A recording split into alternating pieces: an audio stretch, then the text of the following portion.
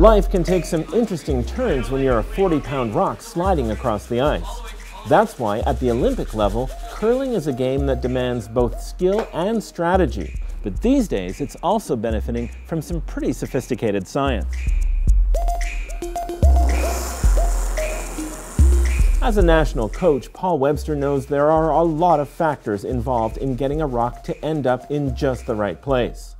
The minute the rock leaves the thrower's hand, the one thing we understand is it's slowing down. And as it slows down on the curling sheet, it starts to curl. We can demonstrate the curl with the help of a laser beam. Looking down the beam, you can see where it makes a red spot on the rock. Now watch as the rock glides toward the camera. At first, the shot lines up with the laser beam, but then it leaves the straight path and curves away in a new direction. The reason this happens is subtle. One explanation is that the front of the rock feels more downward pressure, which tends to bend its path in the direction it's spinning. That sounds complicated, so you might wonder, why not just keep it simple and forget the spin? You can throw a rock with no rotation, but what will happen is it sort of has a mind of its own. It's almost like R.A. Dickey throwing a knuckleball. You don't really know where it's going to go. In other words, the interaction between the ice and the rock is subtle. That's partly because the ice isn't flat. It's prepared manually with a sprinkler head, which leaves the surface a bit bumpy, like the skin of an orange.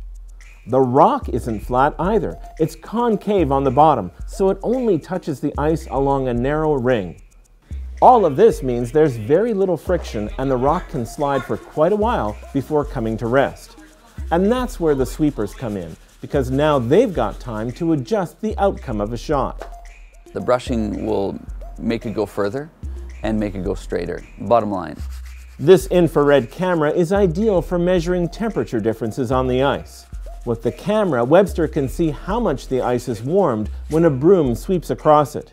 The right amount of heating at the right moment is what gets the rock where it needs to be.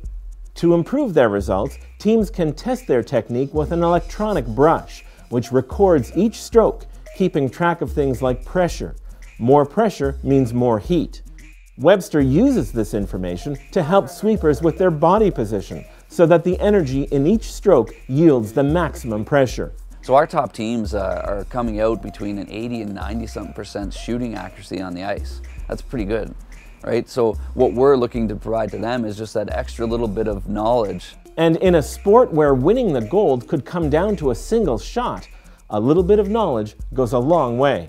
Beauty, great sweep.